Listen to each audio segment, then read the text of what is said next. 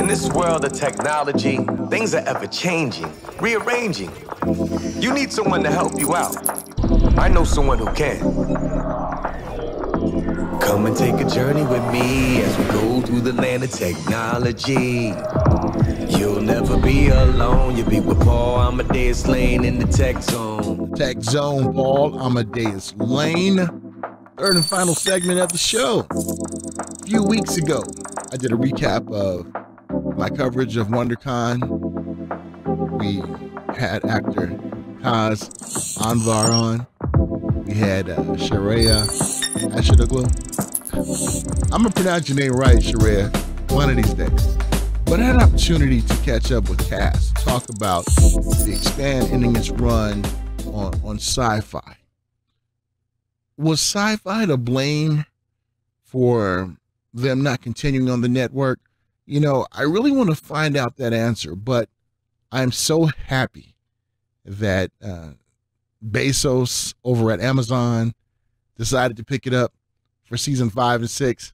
So let's ask Cas just the run he's had on The Expanse and what to look forward to in the future.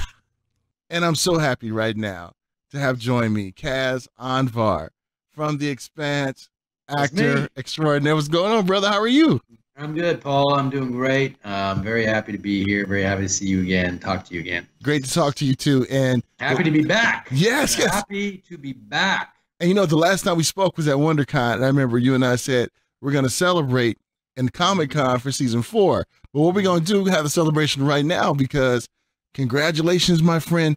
Tell us how that all came about, because I was sad when it went through the wire, when it said it was canceled. Man, I was just so mad. But then a few days later, we got to do Happy Dance first. Come on. Let's do it. Happy Dance. There we go. We got it. Definitely. So tell us how that came about. After WonderCon, we unfortunately got the bad news that Sci-Fi had to cancel the show. And it was for a myriad of very, very complicated business-related reasons. It certainly wasn't because of the quality of the show or the reviews or the fan reactions. You know, we had gotten our 100% on Rotten Tomatoes, and all our reviews were just off the charts, and everyone loved it. But it got canceled simply because of the type of show it was not jiving with the type of network that a traditional cable network is, which relies on live views and commercials in order to make their money.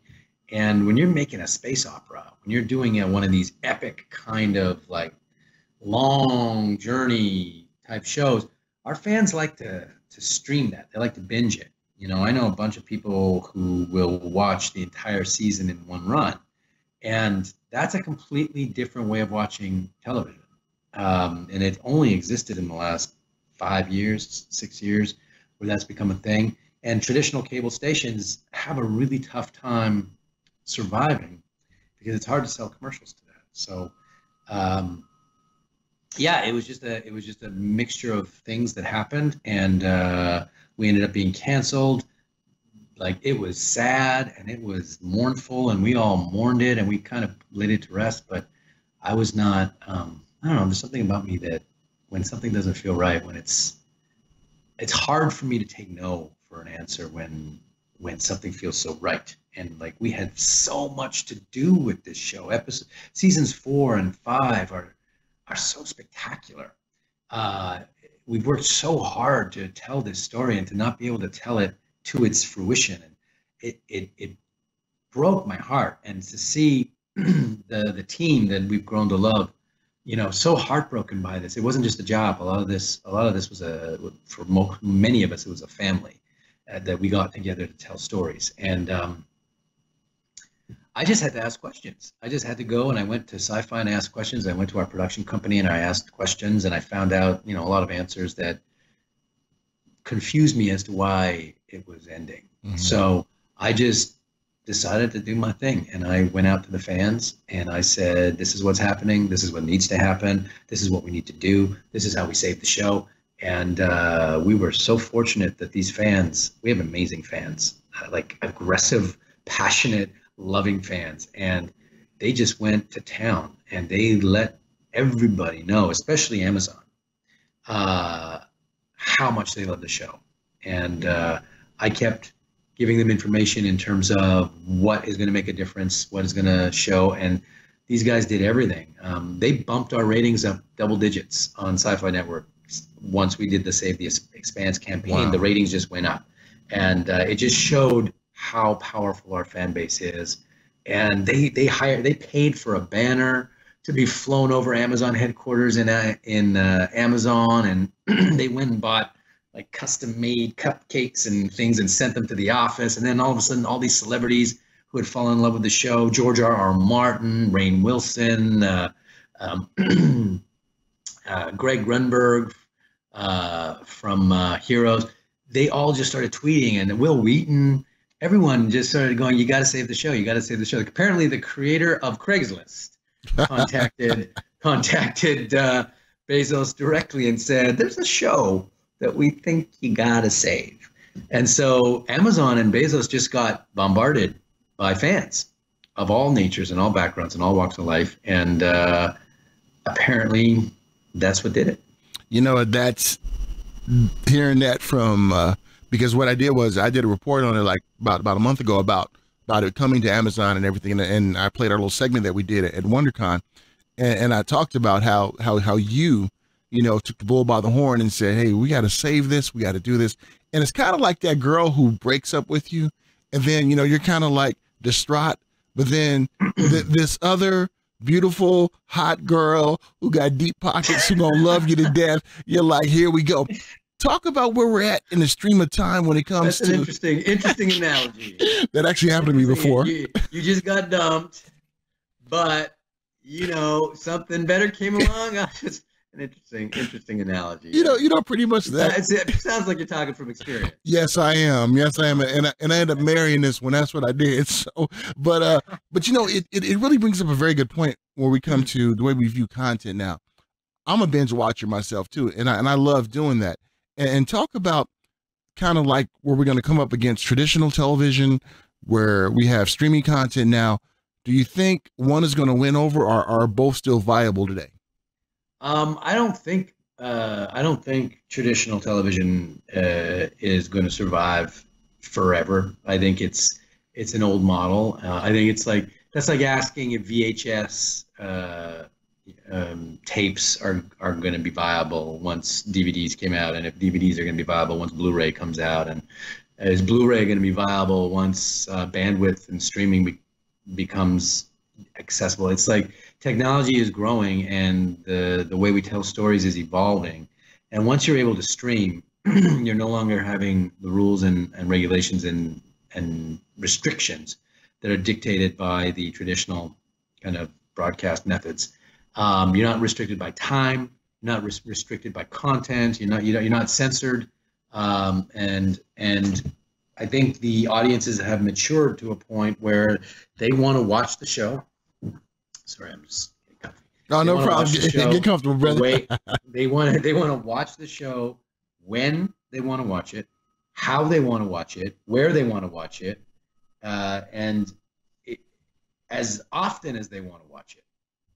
That's how we want to do it. And it makes total sense. It makes for a much more enjoyable experience. So the challenge is going to be, how do the networks and the broadcasters and producers make that financially viable? How do they monetize a completely different model of storytelling? So that's what needs to happen. Yeah. I totally agree, because I look at some of the streaming content that we have now on Netflix, on Amazon, on other. CBS has figured it out. Sure did. They created their own network, and they launched Star Trek on there to kind of draw everybody there. But they're ahead of the game. They're basically thinking, okay, CBS television is days are numbered. People tuning in on a specific time on a specific day to watch their show, which I'm not gonna lie, that's kind of fun too. Waiting every week, one specific day, and you and your friends get together and have like a party and watch Lost or watch The Expanse or watch Star Trek. I enjoy that. I love the ritual of that. But I think that having the party on whatever day you want and watching 2 or 3 episodes at a time is going to be the way we end up going. And CBS, like I said, they've kind of caught the train, and they're creating their own streaming network, and they're trying to figure out how to monetize it and all that. I do feel personally, I don't think, and I think the networks have to get this clear, but I don't think the general public is going to be willing to pay, $10 or $20 a month for every single different station. It's just not viable financially. We're not, either we're only going to buy one or two stations and that's it. That's all we're going to watch. Or somebody's going to have to become the streaming cable network, like either Netflix or iTunes or somebody. No, I totally agree. Is going to have to own the rights to distribute all of the streaming networks. Yeah. And then we public people then buy a membership to one and get access to all, because I don't think anyone's going to be spending $200 or $300 a month so that they can get all their different stations. It's not really a viable financial model. That's true. It's like you go to the dollar menu, you say, I'm only going to get $1 burger, but you end up spending like $30 on food. Now you talked about this season of The Expanse being the best ever, your favorite. Oh, yeah. So it is. I mean, every season has escalated and augmented in terms of the story, in terms of the pace, in terms of the content, even the actors and the characters. We've all kind of really sunk in and grown and matured, and the relationships have developed. But season 3, I think the reactions I've been seeing is every episode tops the previous episodes. The story just escalates, the excitement, the drama, and it just keeps building and building and building. And I mean, I have to hand it to our writers and our directors. Like, it is so hard to do a show of this size and to maintain that kind of constant build and suspense and drama and action, and not have these like dips and these lulls and things like that. It's a monumental feat of writing and directing. And we actors are just blessed. We're blessed to be able to work with this material. And we're blessed to be able to work off the novels that these shows are based on, because the action and the story of these novels are amazing. So we have amazing source material to work from. But our writing room, we are not worthy, and we are very blessed to have you, led by our champion and captain of the ship, Narain Shankar. So, and season 4, you guys, wait till you see the end of season 3. Yeah, I'm looking forward to that. I got a chance. Gonna blow your minds, gonna blow the doors off. And then season 4, it's like seasons 1, 2, and 3 were going like this in this direction, and all of a sudden season 4 is going, we're going somewhere else. And it's gonna be a huge, wonderful shift in the energy of the show. You make up a very good point, because I had a chance to see the finale, and I can't say anything until it airs, but you are absolutely right. In season 3, man, it blew me away when Miller came back. I was like, because I often wonder where Miller was, man. He came back, had his nice little fedora hat on. I was like, wow, that's pretty sweet. And it was hard, man. It was hard not talking about it. Like, everyone's going, what's going on? What happened to Miller? And I'm like, take your time. You played it close to the best too when I interviewed you at WonderCon, man. You wouldn't let anything leak. I was trying, and you was like, just bloom. Man. No, read a book. Read the books. There you go. Know what's going on? Read the books. I'm supposed to be your buddy, man. He's supposed to be your buddy, man. You're supposed to let me know. Hey, but before we let you go, I just want to give some props out to you and the crew. You, Dominique, West, and also Jim. You guys were in all 36 episodes for 3 seasons, and that's awesome. You guys are the only 4 to do that. Talk about that accomplishment. We have really bonded and grown as a family. The 4 of us, we're together every single week. We're shooting every week. We rehearse every Sunday. We get together. We have lunch and dinner and rehearse the scripts like crazy. It's an unusual experience because we actually get really, really close. And to be able to go through all of this together, to have come to that kind of close call, where we did say goodbye. We said goodbye to the show. We all got together, and there's lots of tears and crying, and we said goodbye, and we kind of had to mourn the loss of it. And that was a very painful experience. I just didn't tell anybody that I wasn't ready to let go yet. But we did kind of let go. And then to have it being gifted back to us again by our fans. I mean, we haven't even gotten together since. We haven't even gotten together since we've. It's going to happen, I think, this week. This weekend, we're all going to LA to do a special screening of the finale, and give a thank you to all the big, heavy-hitting fans and celebrities that helped bring the show back. And that's going to be an interesting reunion because it's the first time we've all been together since the show got picked up. So I'll let you know how that goes. I'm looking forward to it. Lots of tears. Definitely, and hopefully I'm gonna beg and plead with the powers that be that I'm there for the finale, so I can see you guys in person. You better. And I want to apologize to Steven. I called him by his Holden name. So I'm sorry, Steven. No. You know what? The four Rossi crew, we are the characters. It's crazy. It's like it is kind of scary how close we are to our characters. I mean, with the exception of Wes. Wes is not kind of like a demented sociopath in the sense that Amos is, but we are very, very similar to our characters. The things that happened, even with this whole kerfuffle of losing the show and getting the show back, we found ourselves in very much a Rossi crew type of mentality. Alex would have tried to keep the family together. That's true. Done. That's true, and that's one thing I really loved about your character. We saw that maturation. You know, when the season continued after WonderCon, we talked about and that interaction with you and your family.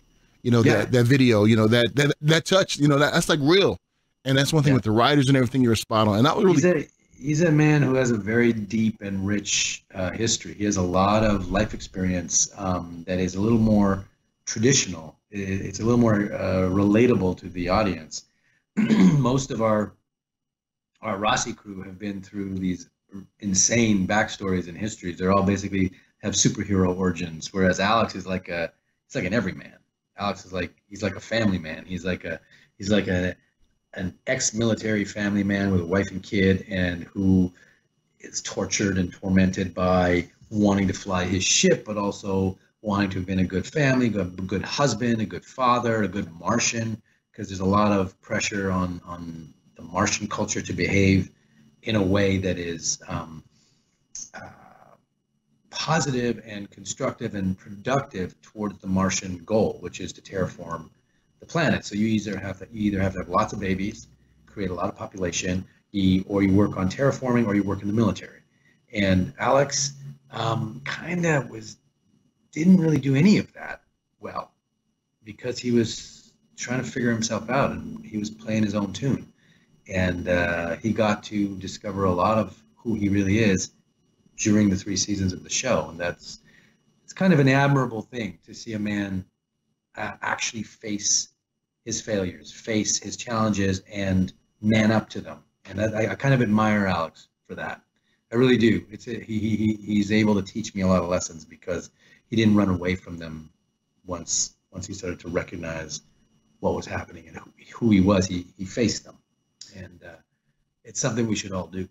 That's so true. And to give you some more props out there too with the writing, a lot of people in real world can learn a lot from what's going on in the Expanse and how to work together and how to love one another. And I was really critical about Sci-Fi when they canceled the show, because, and I said it right after they got through with SG-1, the SG-1 series, Universe and Atlantis.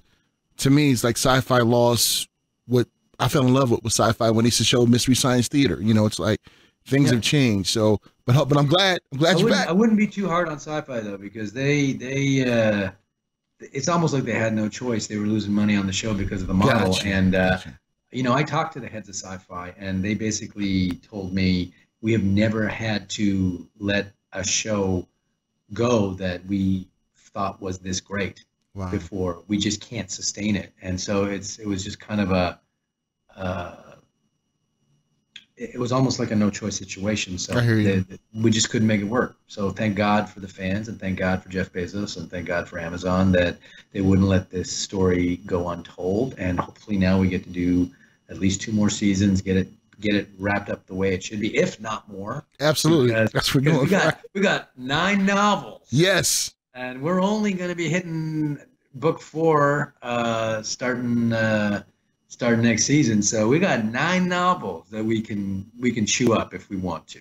Definitely, and I hope so, because I'm looking forward to it. And thank you for sharing that insight about Sci-Fi Network too. No, they're good people. They are good people, and they really love the show. So I don't have any bad things to say about them. Okay, sounds good. So I'll take that back. I'll retract. I'll definitely do that. Okay. But I'm glad that you cleared that up, because because us fans, man, we were just like, what is going on? But you're right. Yeah. It's a complicated world out there now, man. Like, art and story have less and less to do with being able to stay on the air. It's a numbers game, and sometimes it's such a complicated numbers game that we can't even understand it. The average everyday. That's why I had to go online, and that's why I had to talk to the fans. I had to tell them, how to watch TV. Yes, because the way they were watching TV was hurting the show. And that's not their fault. They're allowed to watch the TV wherever they want, or however they want. But if it means the show's going to get canceled, then maybe they might want to know. Yeah, that's true. How to do it. Like, it literally makes a difference if you watch the show live or if you watch it 4 days later on a DVR. That variable there affects how the show's success goes, and nobody knows that. I didn't know that. That's true. So I just told the fans. I said, watch the show live, and all of a sudden, boom, our ratings went up, and chaos and all sorts of stuff started happening. So it just changed the equation. Wow. Well, thank you so much for educating us on that too, and we're glad that the show is coming back to Amazon, seasons 4 and 5. Stay passionate, though. Yes, fans. We will. Stay passionate. Yes, because it's because of your passion and your fire and everything. That's why we came back. So that's the most important message to give you guys: is you have power. You have the power to have an impact. You can make a difference if your voice is heard in an organized and structured and strategic way. You have a lot of power. I like that, structured and strategic way, not the abusive way, insults and everything. I'm glad that you said that, and thank you so much for taking time out of your busy schedule. I know you're filming and doing everything, so thank you so much for talking to us. And I look forward to seeing you maybe at the screening at the finale. If not, I will see you at WonderCon, and we will celebrate like champions. We'll have some margaritas. Maybe at San Diego. I'm pretty sure we're going to be at San Diego. We'll have some margaritas and some beers and all that other good stuff. All right. Yeah, some Martian whiskey. Let's do it. Great talking to you, my friend. You too, brother. Once again, a huge shout out to my brother Cat. Once again, a huge shout out to my brother Cas Anvar. Love chatting with him, and hopefully he and I get a chance to hang out at San Diego Comic-Con. We'll post it on social media. Yes, we will. And don't forget, if you have no idea what The Expanse is all about, this space opera, catch up now on Amazon Prime. Check it out. Season 5 and 6 is coming, so you don't want to be left behind. Always enjoy talking to me, like a little dance we did too. Yeah, a little dance. All right, this is the extent of our show. So don't forget to check back with us next week for some more great guests and some more content. Take care, folks. In this world of technology, things are ever changing, rearranging. You need someone to help you out. I know someone who can. Come and take a journey with me as we go through the land of technology. You'll never be alone. You'll be with Paul Amadeus Lane in the tech zone.